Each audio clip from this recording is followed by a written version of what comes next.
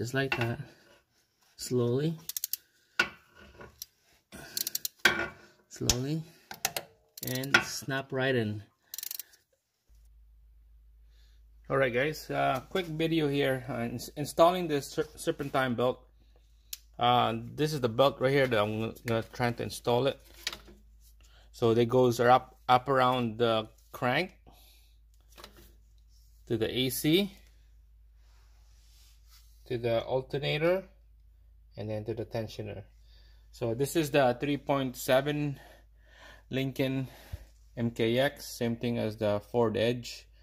I don't know if this is the same thing as a 3.5. It's probably the same thing, but just want to make sure, do your research.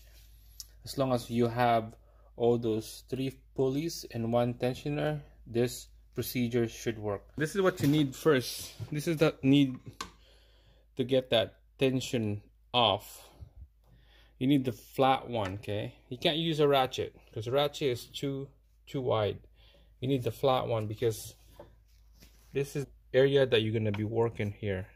This is the area. There's not much room in there. It's probably like a 1/4 of an inch. Alright guys, so this is a setup right here to install this belt. Make sure you're over the pulley of the alternator. Make sure that's seated right. And then you're under the AC. Make sure that's seated right. Line up. And then make sure you're under the tensioner. And then the crank is the one that's gonna go over while we're trying to pull this belt in. So there's your tensioner right here, this bar.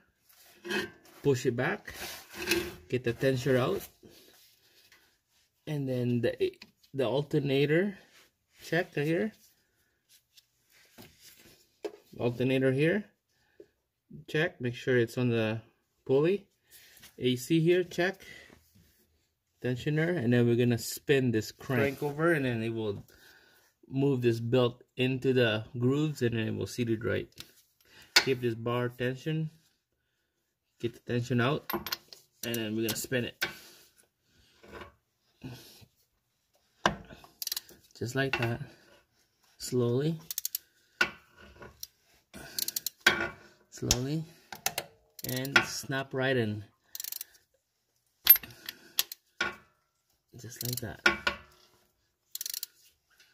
There you go. Take this bar loose, take the tension out,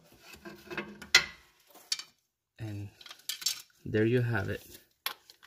Install the belt. Just keep turning it, so make sure that it's everything all seated right. Double check your angles. Alternator, it's on the groove. AC is on the groove. Crank, and your tensioner.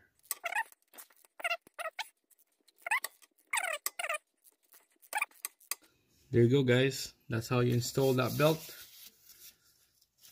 Nice and easy.